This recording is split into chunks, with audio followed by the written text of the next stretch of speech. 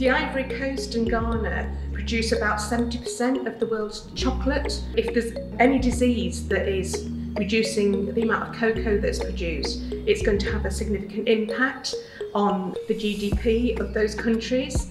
Cocoa swollen shoot virus, it's spread through a mealybug vector, so an insect. It takes 3 years for the symptoms of infection to show, and during that time, the mealybug vectors spread the virus over quite a wide area.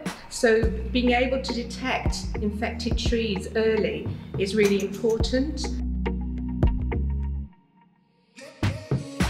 Traditionally, the virus has been detected through PCR method, which involves basically DNA extraction and analysis in the laboratory.